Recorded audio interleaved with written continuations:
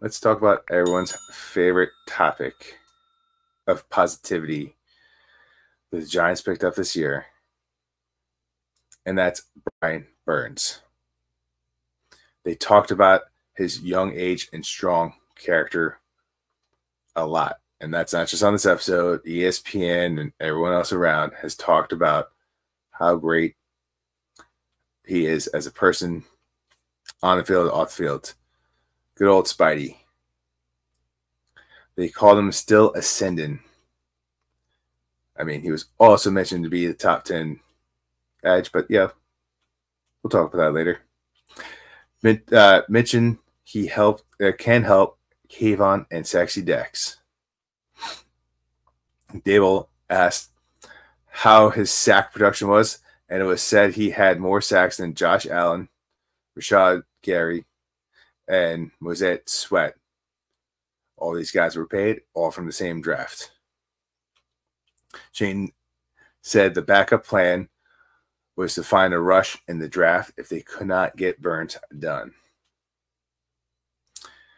They didn't talk about any other back and forth on extensions, which was agreed before the trade was.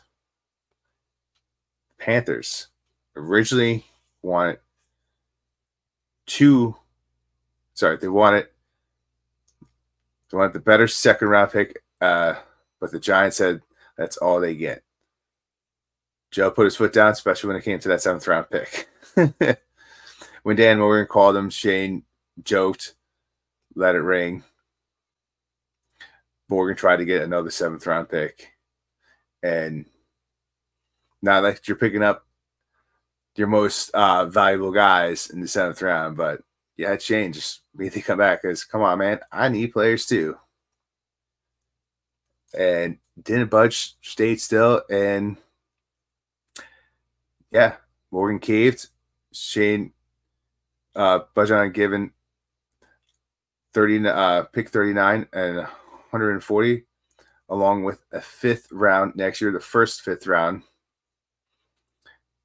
And then the Panthers would give up pick 165 along with the rights to burn, which, because of the way his franchise was, we take on the money and they get compensation.